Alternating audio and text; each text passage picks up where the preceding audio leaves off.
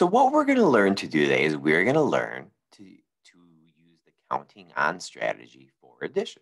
So let's say we have five fingers, right? And say we put two more fingers up.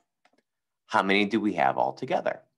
And we have five, so we go ahead and we know this is five, and then we can go 6, 7. So we don't need to go back and go 1, 2, 3, 4, 5, 6, 7.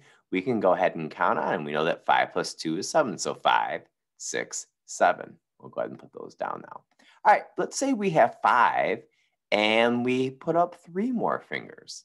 So again, we have 5 and 3 more fingers, so it'd be 5, 6, 7, 8. And again, our equation would be 5 plus 3, which would be 5, 6, 7, 8. Again, we don't need to go 1, 2, 3, 4, 5, 6, 7, 8. We can just count on to 5 and go 5, 6, 7, 8. All right, let's say we only had 3 fingers, right? So we have 3 fingers here. And let's say we put up 2 more. How many will we have? Again, we have 3, 4, 5. And again, our equation would be 3 plus 2 equals 5. So 3, 4, 5.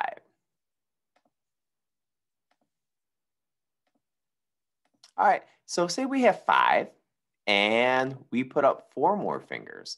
How many do we have altogether? So we have 5, 6, 7, 8, 9. And again, our equation is 5, 6, 7, 8, 9. And again, we don't need to go 1, 2, 3, 4, 5, 6, 7, 8, 9 because we already know that this right here, this is 5. All right, let's do one more. All right, so let's say we have 5 and we put up another 5. So we have 5, 6, 7, 8, 9, 10, and we know that 5 plus 5 is 10.